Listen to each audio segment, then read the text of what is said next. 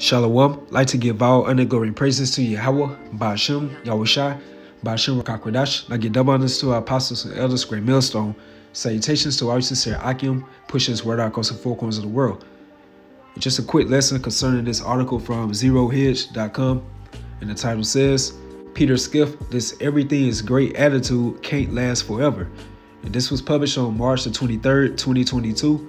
Despite rising interest rates and more hawkish talk from Federal Reserve Chairman Jerome Powell, the stock markets keep pushing upward. Everybody seems to think the Fed has things under control and everything will be just fine. In his podcast, Peter explained why this everything is great attitude will have to come to an end.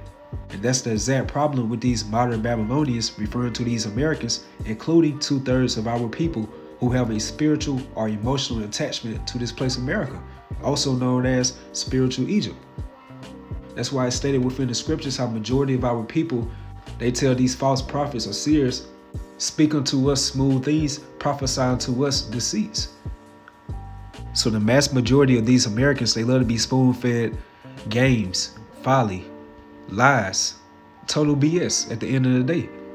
Where in this day of time, you have grown men who do not want to take heed to watching the news or just paying attention to current events because they say it's too serious now. But those are the times that we are in. And these are the times that our Heavenly Father, through his only begotten Son, Yahushai, want us as the hopeful elect to be spiritually prepared for. So we're supposed to be on that spiritual alert, that spiritual watch, and just be on the lookout and to observe the times that we are in, referring to these last days of Esau's rulership. So by knowing Esau's nature, beginning with the heads of them, we already know through the spirit that they are not going down without a fight. So we're supposed to be on that spiritual watch and be spiritually concentrated on the biblical prophecies. Because a good soldier or a warrior, they know the strategies and the tactics that their enemies are coming with. So how much more through the spirit that Yahweh Ba'ashem Yahushai gave us this spiritual wisdom, this spiritual insight, referring to the gift of the Holy Spirit. So we watch out for these spiritual tokens, and that let us know through the spirit how to be more spiritually prepared, like what we need to spiritually train on so we can be ready for that big game time. And that takes me to Matthew 28:20. This is Yahushua speaking to his disciples. So he was telling them how all power is given unto him in heaven and in earth by the authority of the Heavenly Father Yahweh. And a part of that power, referring to Revelation the 5th chapter, is by Yahushua being worthy to open the seals of the book, referring to the understanding of the Holy Scriptures that he gave to his hopeful elect. So with that spiritual understanding that we have now, via that spiritual eye salve, we have to be very observant in the times that we are in and looking forward to the signs of Yahushua's second coming. So Matthew 28:20, teaching them to observe all things whatsoever I have commanded you. And that's by examining the times that we are in. And that was a commandment that Yahushua gave to his disciples at that time frame. So how much more seriousness is it now in the last of the last days of Esau's rulership? And it says, and lo, I am with you always, even unto the end of the world. Amen. And that end of the world is referring to the end of an age, the end of a rulership or empire. And that's referring to that we are approaching the end of the tabernacle of Edom's authority on this earth. And that's why it's stated in Ecclesiasticus 10:8, how the kingdom is translated from one people to another. So we are in a spiritual transition of rulership or authority or sovereignty upon this earth. As it says, Esau is the end of the world, Jacob is the beginning of it to follow it. So Yahushua told his disciples, and really he's speaking to his hopeful elect in this day of time, I am with you always, even unto the end of the world. And he gave that decree to his disciples or his hopeful elect to observe all things. Which takes me right to Mark 13:32. But of that day and that hour knoweth no man, speaking about the second coming of Yahushua. No, not the angels which are in heaven, neither the Son, but the Father, referring to the Heavenly Father Yahweh. Verse 33, take ye heed, watch, and pray, for ye know not when the time is. So there goes again the word watch, being concentrated on the biblical prophecies, measuring the times diligently in itself. Verse 34, for the Son of Man is as a man taking a far journey, who left his house and gave authority to his servants and to every man his work, and commanded the porter to watch. So as the sincere watchman of the nation of Israel, We supposed to be on those spiritual towers and cautioning and warning our people the times that we are in, whether they hear or forbear, and not speaking unto our people smooth things and just things that want to make them comfortable. You're supposed to make them comfortable through the Spirit by telling them the truth of the Holy Scriptures. And that's comfort right there alone, because we know that these things has to take place with Esau coming down upon us with great wrath in order to bring in Yahweh's second debut on this earth, so he can redeem his hopeful elect and to judge and make war with all these other nations. Okay, so back to the article, and it says, the markets don't seem to comprehend how much has changed since the Federal Reserve embarked on its last tightening cycle. We're no longer in this world where the Fed can simply pretend that there is no inflation, because inflation is so much higher now than it was at any prior point for the beginning of a tightening cycle. And the economy is also in a much more precarious situation than it typically is when the Fed is hiking rates. And the word precarious goes into dangerous, insecure, perilous. And what did it say in 2 Timothy? That it should be perilous times within these last days. And the Federal Reserve, they're all tied to the curriculum of the international bankers, of how this is an engineered collapse and a long planned takedown of America that these different heads of Esau Edom have been talking about for centuries. So already through the Spirit, you can see that this article has bones in it.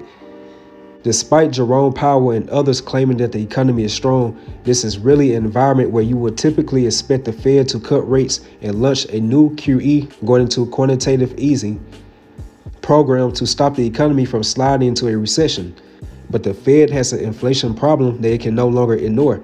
It can't pretend inflation is transitory and that it will go away on its own. They now have to actively engage in doing something about it, and so that's one of the reasons that this cycle is going to be very different from the ones that preceded it, and it's going to end very differently. And the reason why it's going to end very differently, because this time frame they're going to crash this American dollar, this petrodollar. It's going to be a total financial collapse, and it's going to transition into a digital currency system. And like I stated in another video, all these lesser luminaries pursuant to these different presidents, these governors, these senators, these mayors, these different politicians and activists, they have all been vocalizing about this NWO agenda. And this has been going on for centuries.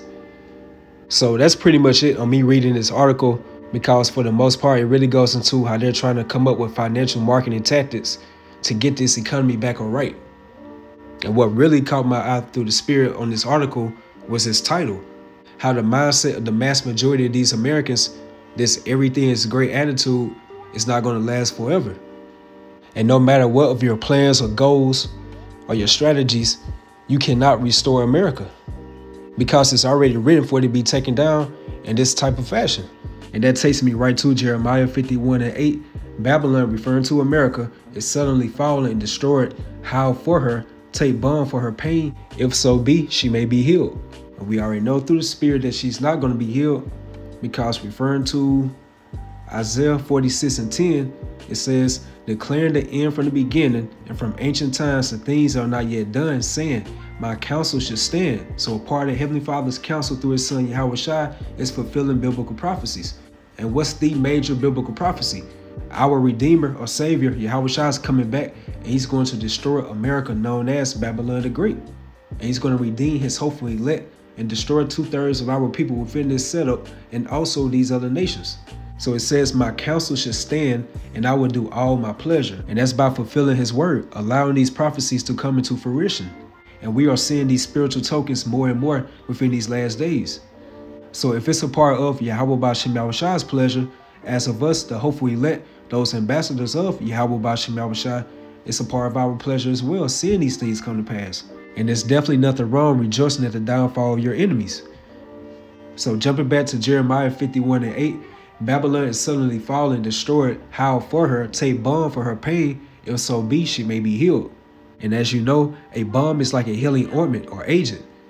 So all these modern Babylonians having that wishful thinking, hoping things will get back to normal or return back to pre-pandemic days, who are not spiritually watching and not observing the times that we are in, they're coming up with all these strategic ways on trying to restore and heal America. But it's a part of Yahweh B'Shem Yahushai's counsel to take this place America down. So Babylon is suddenly falling, and as it says in Isaiah 24:10, the city of confusion is broken down. So it's being broken down so much more on an economic perspective. With inflation of food, gas, household items, and pretty soon it's going to turn into hyperinflation. Then on top of that, the US national debt is over $30 trillion. And that's just what we can see. So how much more in actuality? And that's when we are really going to see it turn up to the max of the uproars of the people.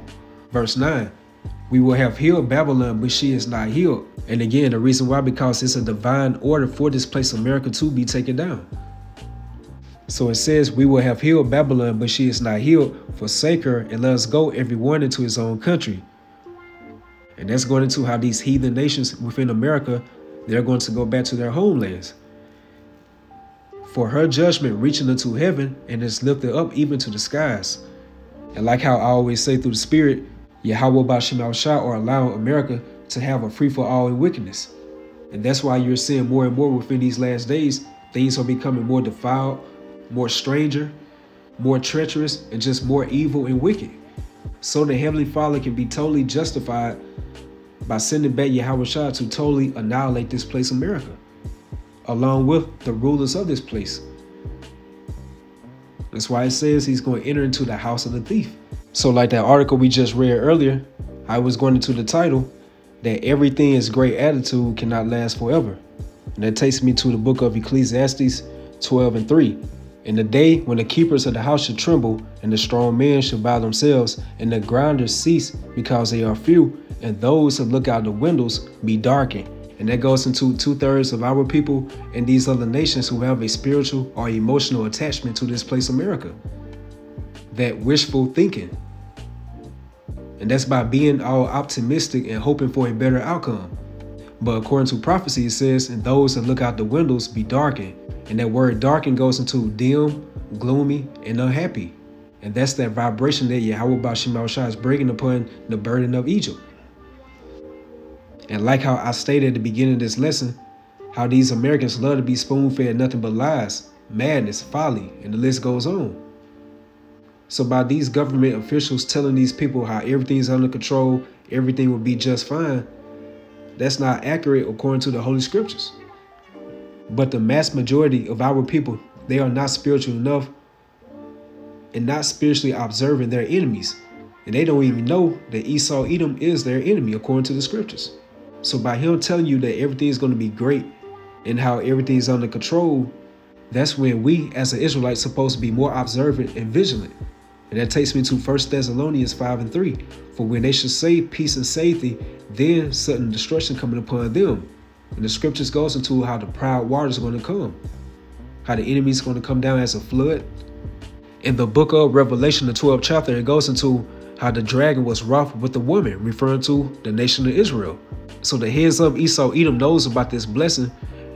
And that spirit of Esau, as it says in the book of Genesis, the days of my father are at hand, then I will slay my brother Jacob.